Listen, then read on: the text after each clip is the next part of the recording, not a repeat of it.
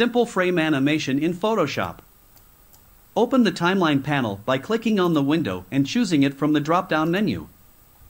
Select the option Create Frame Animation in the drop-down and click the button to make the first frame. Set duration of the frame.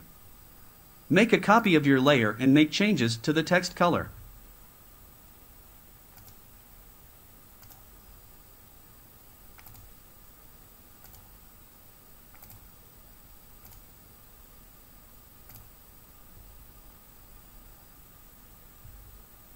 Create a new frame by clicking on the plus sign.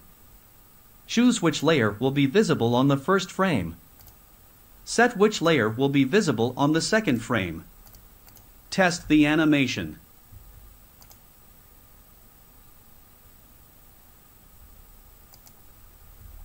Save the GIF by clicking on Files, Export Save for Web, or on the shortcut Alt plus Shift plus Control plus S. Select the GIF and save the file to the desired location.